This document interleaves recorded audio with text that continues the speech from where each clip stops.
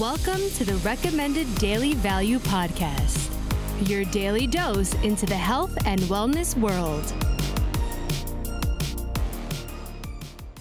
Welcome back to the Recommended Daily Value Podcast, where we dive into everything health, fitness, and nutrition related 5 days a week in 5 minutes or less. This podcast is brought to you by Umzu, and I'm your host, Tyler Woodward. We are now on day 3 of the guide to boosting your testosterone. So what are you waiting for? Hit that subscribe button so you don't miss the next couple episodes. Last episode, we discussed some of the natural nutritive factors in foods that may be impeding your testosterone production. So today, we'll be focusing on many of the environmental toxins that we're being exposed to that can also impede testosterone production. If you are interested in diving deep into these, I highly recommend Anthony G. Jay's book, Estrogeneration, as he covers basically all of these in real depth. First up, we got BPA. BPA stands for bisphenol A, and it's commonly used as an additive in plastic in order to make the plastic softer. And it's sometimes used to also help waterproof various materials. BPA is a potent estrogenic, and it's sadly found pretty much everywhere today. You can even find it in receipt paper. And I quote, in 2010, EWG commissioned tests of thermal paper and found the amount of BPA on a receipt is 250 to 1,000 times greater than that found in a BPA-based food can lining. Pretty wild. Sounds kind of ridiculous, but I pretty avidly avoid touching receipt paper. BPA is also commonly found in canned goods, water bottles, soda cans, plastic and paper cups, plastic wrap, in addition to plastic utensils.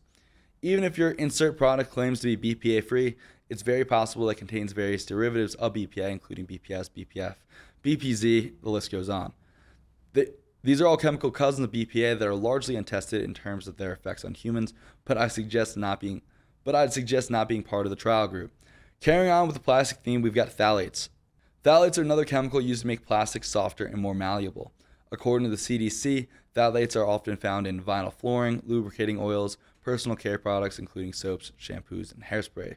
They're also used in polyvinyl chloride, so they're found in PVC pipes, food containers, certain electronics, shower curtains, and car interiors. Again, the list pretty much goes on forever. Next, we cannot forget about parabens. Parabens are like the cosmetic or beauty plastic.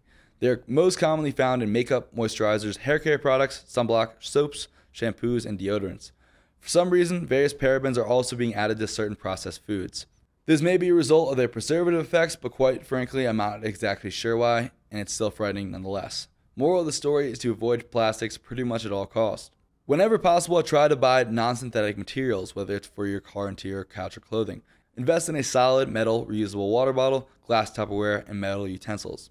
Now to food. First up, we've got the Gatorade estrogens, as I'm calling them. Many of the synthetic food colorings used in drinks like Gatorade, Powerade, and whatever other processed food uses dyes are very estrogenic. Yellow number 5 and 6, red 2, 3, 10, and 40 are some of the most commonly used ones known to have estrogenic effects. Anecdotally, I actually had a childhood friend that was hospitalized, and the only conclusion the doctors could come up with was that she had consumed too much Gatorade, which I would presume was from these dyes. Unsurprisingly, many of these compounds are banned across the European Union for their known detrimental effects.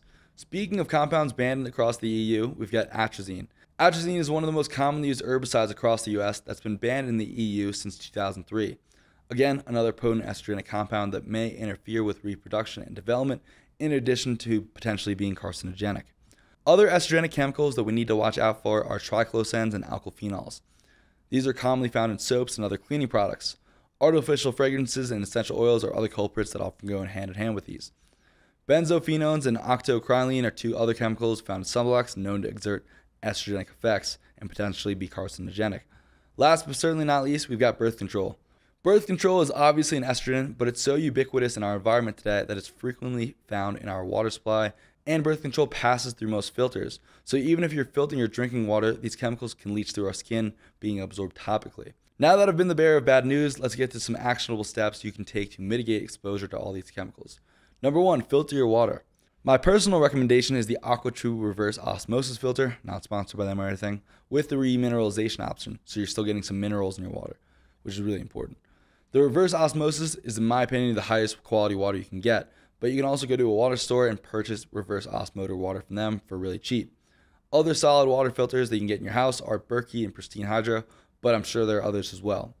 I also personally use the Pristine Hydro shower filter if you want to go to that extreme level. Number 2, buy organic. Purchasing organic foods minimizes your exposure to some of the many toxic chemicals that we're exposed to on a daily basis. This includes pesticides, herbicides, insecticides, etc., all these things that are used to make industrial scale food. This also includes buying high-quality beauty products, deodorant, lotion, sunblock, etc. Look for brands that intentionally avoid putting any toxins into their products. Personally, I always try to opt for natural alternatives like coconut oil or olive oil for sunblocks and lotions, but brands like Thrive and Custom Beauty or Fat Stick all make very solid products. Well, that's it for this episode, so make sure to tune in tomorrow for a supplement advice for boosting your testosterone.